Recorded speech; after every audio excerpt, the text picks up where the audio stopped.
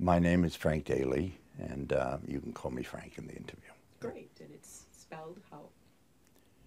If you could spell it. My last name? D-A-L-Y. Okay, perfect. Thank you. No additives. And do you want to be called father or? You can call me Frank. Yeah. Good to know. All right, wonderful. So let's go back in time. Let's talk about how you first got started in the field of business ethics. When was it? What was your role? What were your responsibilities? Fill us in on those early years in this space. Well, I first got started in 1986. I worked for Northrop Corporation, which was how it was known at the time, about 20 miles from here in Norwood, Massachusetts. And of course, the Defense Industry Initiative took place in the spring of 1986. And so I was working actually in the area of human resources, running a kind of a communication operation, which included, internal, external communications and the preparation of proposals, coordinating artists and writers and all of that for the government.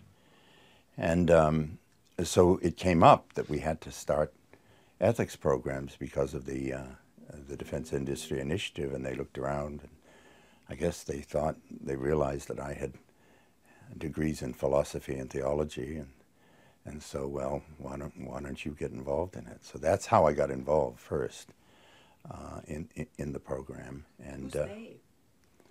The management to whom I reported. I reported to a manager who was kind of a real good friend and mentor of mine. He was a very smart, good businessman, driven businessman, but had a high level of integrity. So it was a nice base from which to start. So what was your job title, and what did they tell you the job was going to be? I don't know what my job title was. I don't remember, actually. I'm getting on, so. They didn't, I don't think, tell me what the job was going to be, because they didn't know. The government came along and said, you have to have these programs with these 4 or 5 elements in it, and you've got to get going. And at the time, the unit I was working in was under the government's thumb for a major violation. They were in court, actually, at the time, fighting indictments and that kind of thing. So it was even more urgent in that sense. So you said yes to this opportunity. What did you expect your first couple of accomplishments were going to be? What were your goals and objectives for the position? Well, my goals and objectives would have been a little bit different than what management's goals and objectives were at that point. They basically wanted to keep the government from the door. We have to be realistic about a lot of this started not because CEOs woke up in the morning and had an attack of altruism. It started because there was a violation, and the government said, and in fact, then that's how it progressed when we got to the sentencing guidelines, and the incentives were tied into sentencing and all of that. But initially, it was basically the government said you had to do this, and we were in a more difficult position because we had a violation on the books, and we were actually in court working with it. So what was your objective? What were your early objectives? Early objectives were basically training. The objectives set in the Defense Industry Initiative, which were training, hotline, no retaliation, those kinds of things. Someone with responsibility for the program. And so that's how we had to start. Those sound remarkably like the federal sentencing guidelines. Well, because the sentencing guidelines, when they did those, they called in people from the DII to kind of pick their minds as to exactly what they, eventually, business and the business ethics people went so far beyond what I think the government ever attained in terms of their understanding, although there were people in the government who were very good at this and very understanding. But initially, the government basically didn't know what they needed to include in order to have this particular thing carried out. So So in some ways, the government learned from the experience of those in the defense industry? Absolutely. You know, absolutely. And there were some very decent government people, as we are seeing, you know, in testimony in Congress these days, who were very open to doing that, to learning and saying, you know, that this is helpful. Now, there were a few of the other kinds around, too. So as you, As you can't even imagine. as you reflect on those early years, then, what were some of the major accomplishments that you had in this role? Well, I think, first of all, in my circumstances, it was getting a kind of training in place and beginning to realizing that training was something that we did with machinists and that we really had to have a broader view about this being education and actually building on the basic good values that most people brought to work. So it was that piece. It was setting up a hotline that was credible, because a fair percentage of people are simply skeptical about an organization setting up a line like this. So we had to do something, and we had to be extremely careful about confidentiality and protecting sources and things like that. I don't know if it helped, but if they knew that I was a priest, that's kind of part of the business. Were you a priest then? I had been before. No, I knew that. Yeah. But you were I was not then. Well, theologically I was, but No, I in meant- actual I meant- fact, functionally, no. No comment. Right. So as you reflect on some of the challenges in those early years, what were they? How did you overcome them? Well, I think that some of the initial challenges were to kind of see if we could move the understanding of what we had to do beyond simply responding to the law and the oversight of the government. Because, you know, if you're put into an emergency situation, namely that you've got a real problem in front of you, all of your energy is going to be directed at answering the problem and taking care of it. So, but there's a certain understanding that there's more to that, because how do you solve a problem, or how do you communicate something to people when the spectrum of your audience ranges on one end, 4th and 5th grade education, and on the other end, double PhDs. So that was a real challenge from the beginning in order to do that.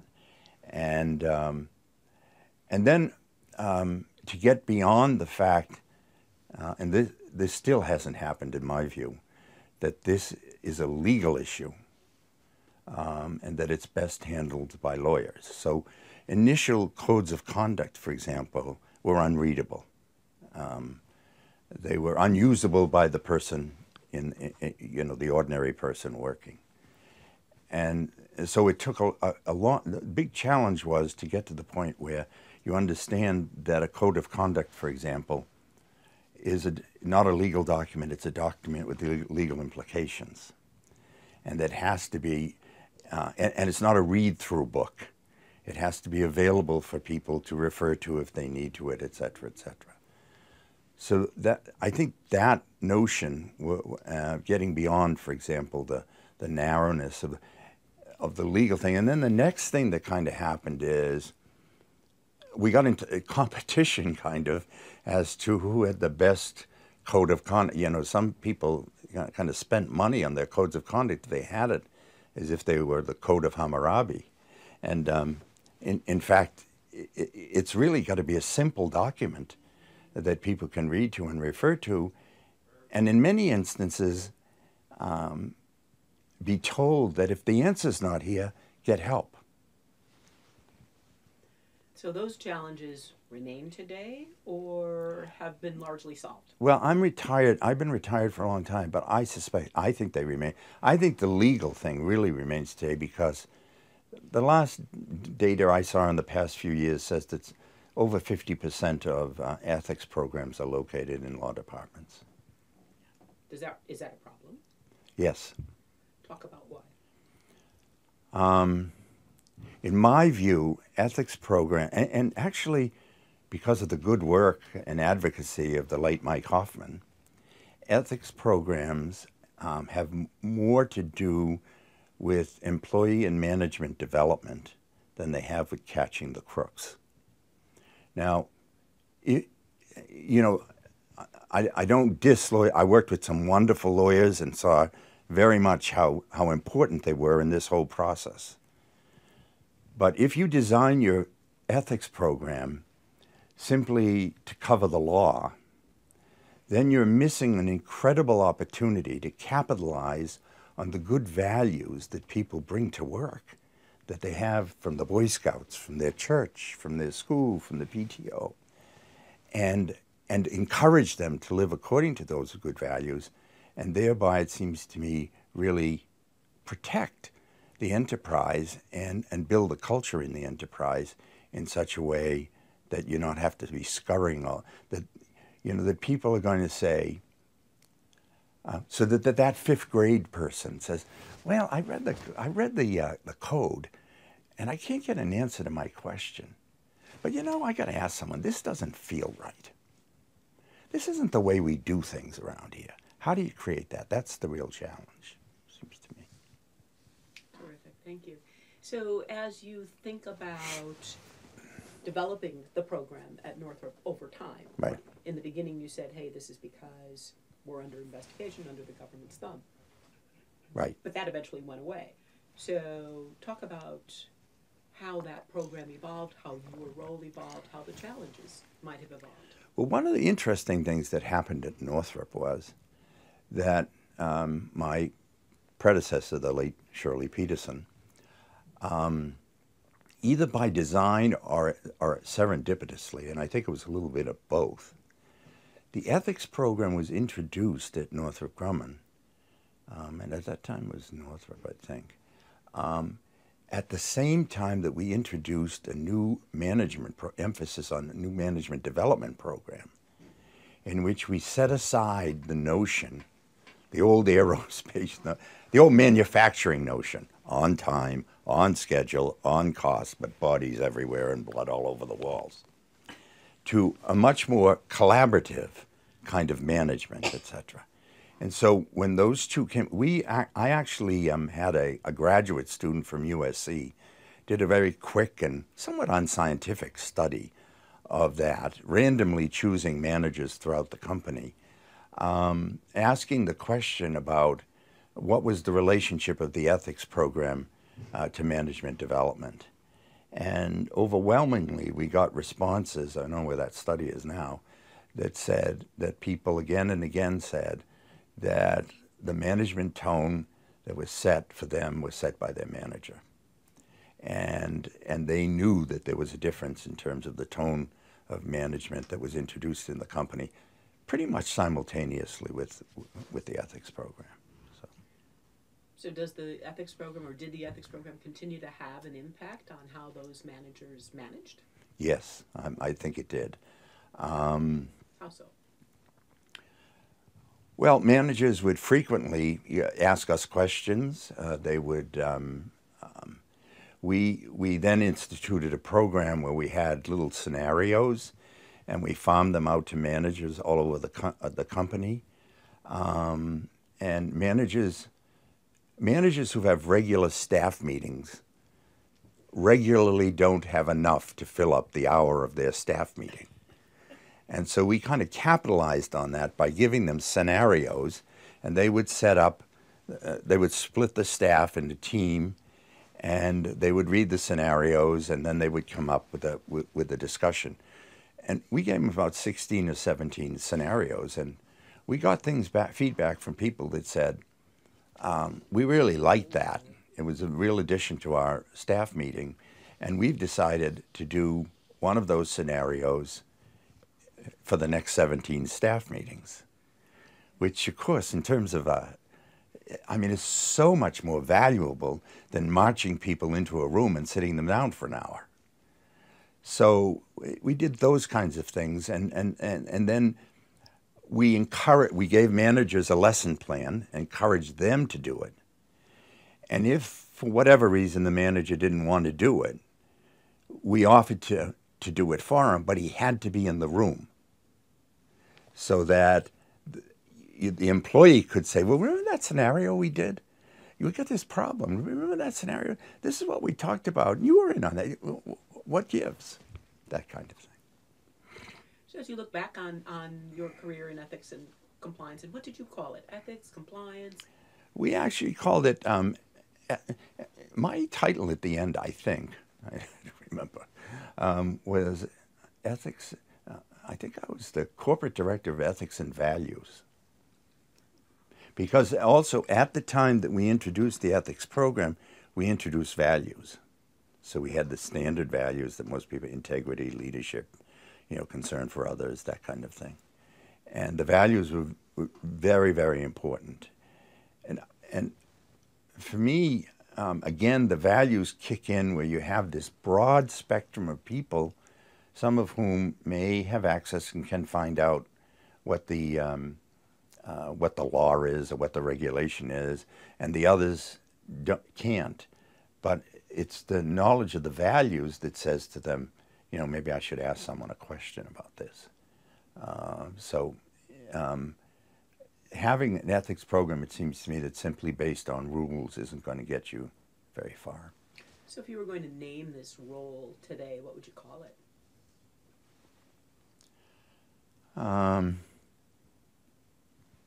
I think I'd call it something like some combination of ethics in business. The shorthand is business ethics. But ethics is a set of basic standards that apply in all sorts in medicine, in journalism, etc. And the standards are similar, they're the same. But the setting's different. In the hospital, it's life and death. In business, it might be, sending your kids to college and having a job. In journalism, it might be, your reputation or the reputation of someone that you have an obligation to treat well or to protect. But the basic rules are the same. So I always favored, if I was talking about it formally, talking about ethics in business. But, for shorthand, business ethics. Who were your role models? I don't think I had role models, but I had mentors that my boss that I mentioned before, and I hate the word boss, by the way, I'll retract it. It's an awful word. It reminds me of a Boss Hogg and, the Dukes of Hazzard and, that kind of thing. Well, you could use supervisor, my manager, or the officer I reported to, or John. He was a very admirable man. Interesting enough, celebrated his funeral mass last October. He lived in Manchester, New Hampshire, and died at the age of 90. But he was a very admirable man. He was very competent. He was very precise in what he did. For instance, he used to say, Frank, you and I are the only two in this place who can write. And sometimes I was going to say, well, I was going to say, yeah, and John, I'm better than you are, but I didn't say that. I had an old friend who said, Frank, there's times you have to put your principles aside and do what's right. So, and so he used to write labor arbitration briefs, and then I would work on them with him. And one time he asked me to write the brief, and he wouldn't sign it without me signing it as well. So that's the kind of person. So for me, he was someone very much to look up with and to be happy that I was working with. Other people that were really influential and helpful as mentors in this whole thing was Mike Hoffman, who was the director of this center for over 40 years. And I had the advantage of being only 20 miles away, so I could come here and talk to Mike or call him on the phone. And I came to Bentley for some of those very, very early annual meetings he had on business ethics. So I knew I could always depend on him. Kirk Hansen, who is the retired executive director of the Markkula Center for Business Ethics in Santa Clara. I was involved with him very early. He did some training of me. And then I was later in my career when I was at the corporate headquarters of Northrop Grumman in Los Angeles. I was a fellow at the Markkula Center at Santa Clara. So those were some of the people I thought that were really helpful and, you know. Connected with the academic community, did they have an influence on the way that you did your job or thought about your job at Northrop Grumman? Yes, I think so. They, they were pushing away from the narrow view of legalism, and then in a sense they sowed with me, for instance, that at that point in time, for the most part, it was very interesting because business ethics did not have the impact in business that other academic disciplines did. That the relationship between business ethics and those people who studied business ethics in academia was not, there wasn't that relationship. And in fact, there were some people in academia and in other places who were somewhat cynical about the fact that you could even do business ethics. You know, the oxymoron thing. That always puzzled me to some extent because, you know, from my background, I know that there isn't any area of human endeavor that's immune from ethical scrutiny. And here's an area of human endeavor that consumes 1/3 of the time of most people. So I was always conscious and somewhat involved with, you know, I taught courses in business ethics at Loyola Marymount University in Los Angeles. I made presentations in a lot of places. I made a presentation once in San Diego at I think we met there probably, Pat, at the Society for Business Ethics. And that, you know, and regional things in California, that kind of thing. So, as you look back and as you reflect on what might have been, are there any things you say, gee, I wish I had done this differently, or boy, I tried that and that just sure didn't work? Anything that you look at and say, whew, nobody should do this because?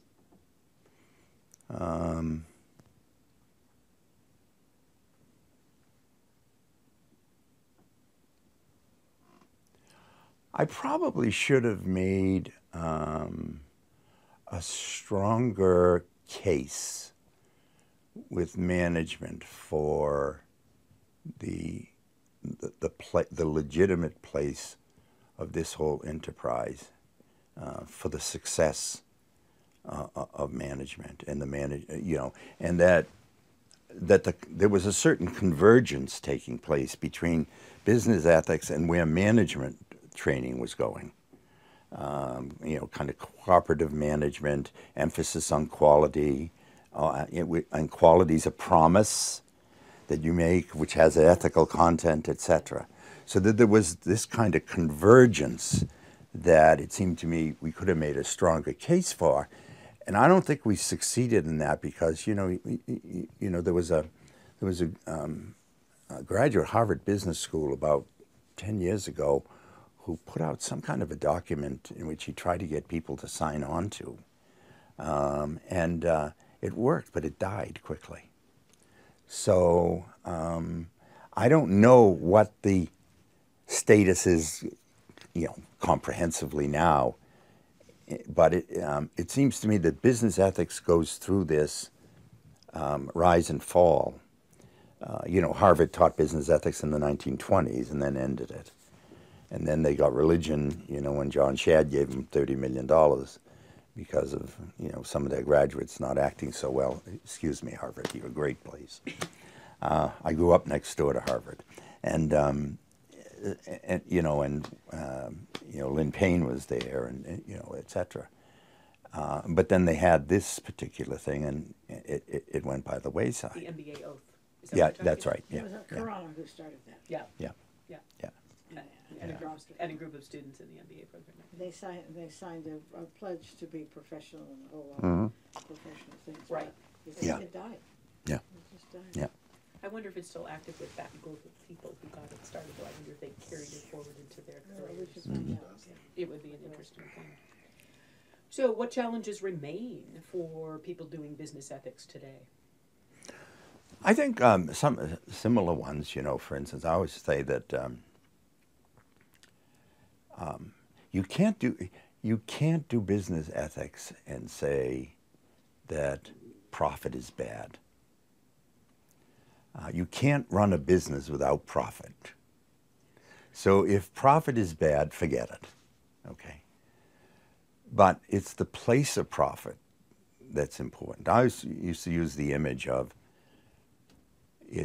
there's 2 outs in the 9th inning, and you get up, you're the last batter, you're worried you could be the GOAT or the hero.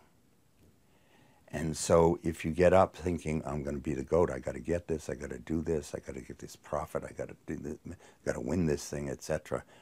The odds are higher that you won't get the hit. But if you get up and calmly say, well, I got to do this right, I got to do that right, you know, I got to treat my employees well, I got to work, have a good relationship with my partners, I got to make a decent product, I got to be there for my customers when they need me. I got to get my stance right. I got to hold the bat correctly. I got to watch the ball as it comes in. The odds that you're going to hit a home run are much better. And so it's the context in which you place profit, it seems to me, that's really important. And there's always the temptation to just drive for it, not to say that, not to have kind of the longer view, if you will, in terms of the pursuit of profit. So. Are there other big issues, big unknowns that we ought to be thinking about? The whole digital world, the whole internet world. Interestingly, some years ago, I did the Verizon lecture here, and I did a informal, again, kind of poll, because I'm not a professional pollster, with students, and asked them simple questions like, is it easier to lie to someone on the email? And overwhelmingly, they said yes. And so, it's easier to deceive. It's much harder to look someone in the eye and lie to them than it is to do it on the. So the question is then, how do we use technology in such a way that it preserves what are be considered decent treatment of other human beings and not get in the way of that. So in terms of the whole human resources area, it seems to me that's a whole area that needs attention, not only business, but in society in general. Frank, you came out of human resources, you said, Yeah, I did, into this role. Was that a common path? Is that a good path as you think about what makes a good ethics and compliance officer? Is that background useful? Not necessarily. I don't think it's necessary. I mean, what we did was we set up, we were scattered. We had large units all over the place. And at one point, even in Europe, we had to start ethics programs in Europe, which is a whole other ball game. Well, we might talk about that Yeah. a little bit. And but we had large units, so we selected people to be the responsible person for the ethics thing in a unit, say, of 2,000 employees. And we were more interested in someone who had a certain integrity, recognizable in the organization, and we didn't want them to announce that so-and-so was going to be the ethics officer and have, a fair number of employees saying, who? So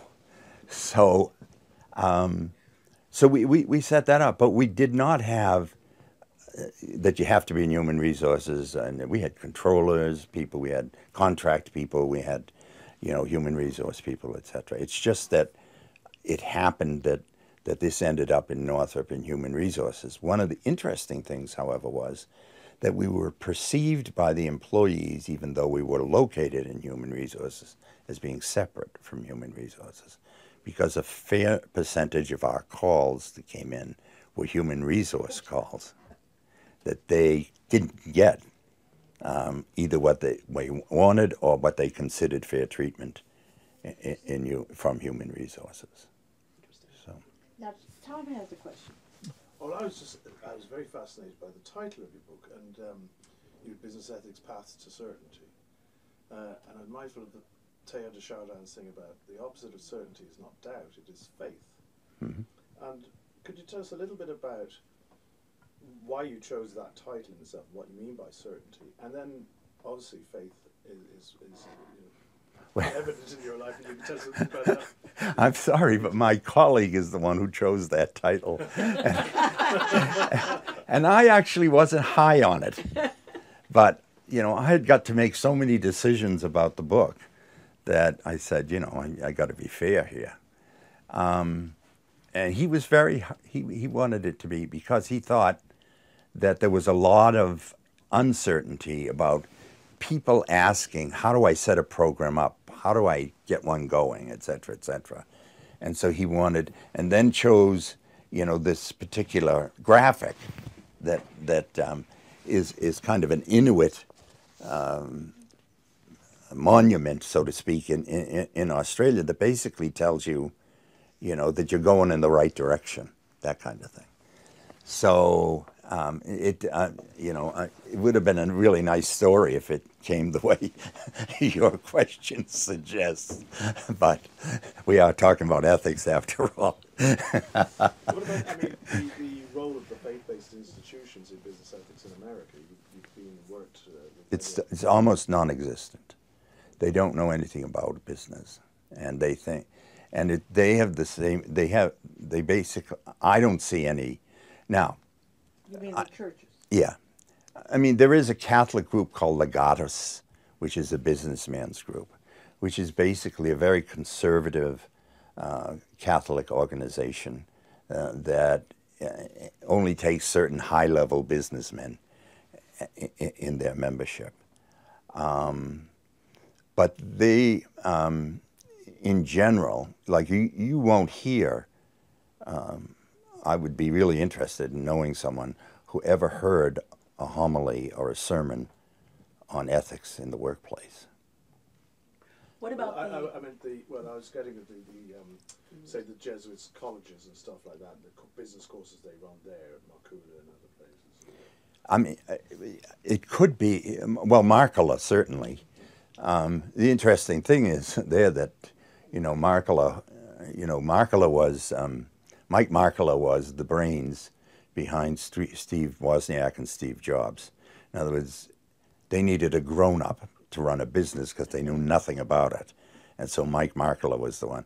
And he donated about $8 million to Santa Clara for that center.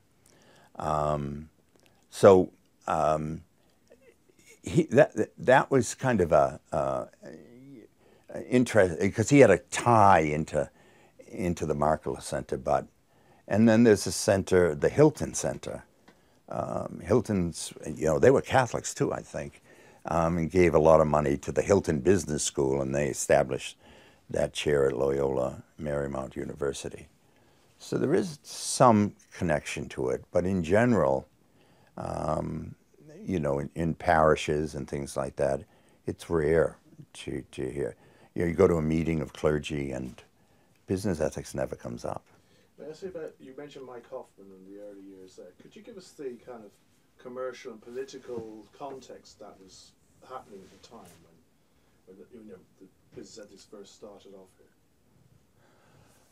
Well, business ethics to some extent has high points as it goes from scandal to scandal. One of the nice things, by the way, that's happened with business ethics is there's a network now of people throughout, and so there are resources.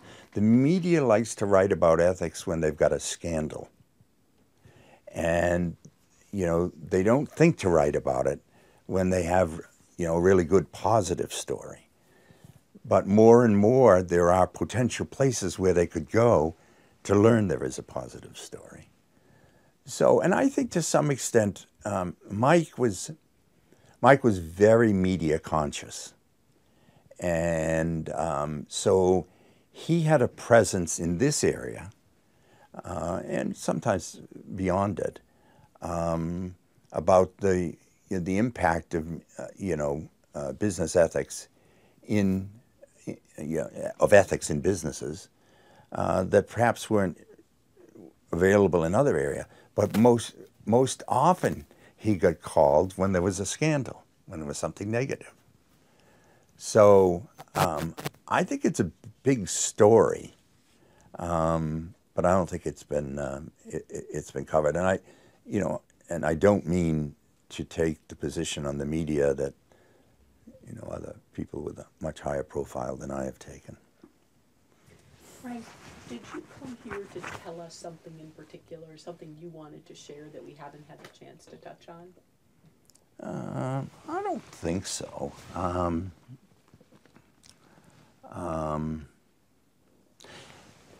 Well, maybe it's this whole point of the importance of outreach. That if you're going to do your little program in your company without outreach and making contact with other companies, other organizations, like I was involved as I was chair of the Ethics Officer Association. I was a member of the working group of the Defense Industry Initiative. It's in those places that you kind of get the energy, the ideas, etc., to go forward. And it's in those places that you create some of the awareness in the larger world that this is a reality. I remember one time the CEO's secretary called me and said, Frank, you made a presentation on a Friday afternoon after lunch to a group in San Francisco. And one of the people was there was a person who serves on another board with the CEO.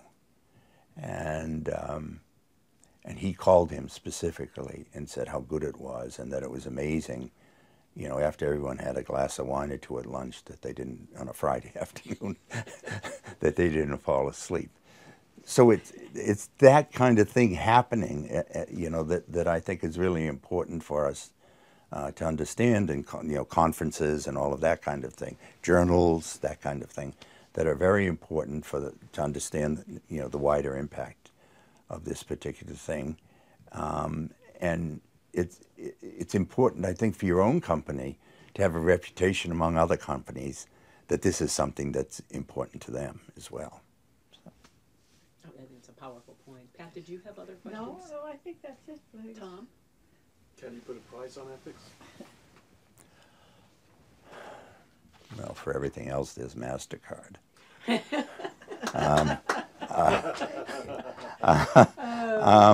too funny. There might be a one. Oh, yeah, accomplishments and contributions. One of the things that I was most happy about was that during my watch at Northrop Grumman, I think I was the only major aerospace company that did not have a significant audit by the government of the program. And The pride point. Yeah. That's amazing. And I'm not supposed to do that, because it's supposed to be a humble parish priest. No, be silly. It's okay to be proud of something. This was when you were before.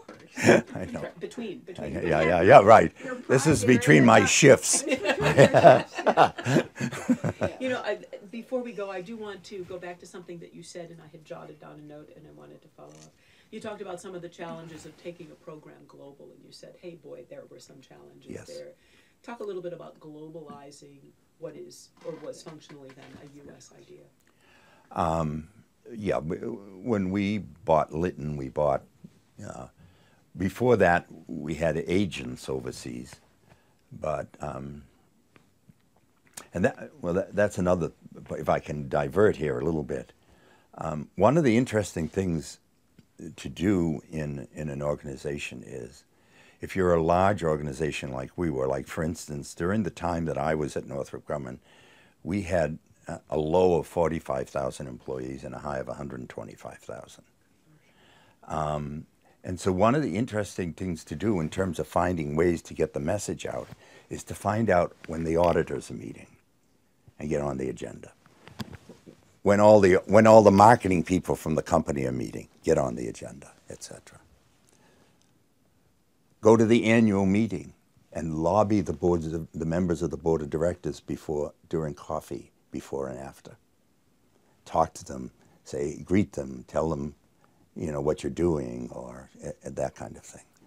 So those are all kind of important things. With respect to the international thing, first of all, in Northern Europe especially, Northern and Central Europe,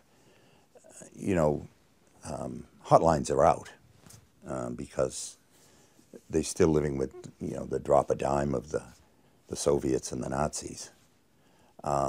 So calling up on someone, it's just not something you do.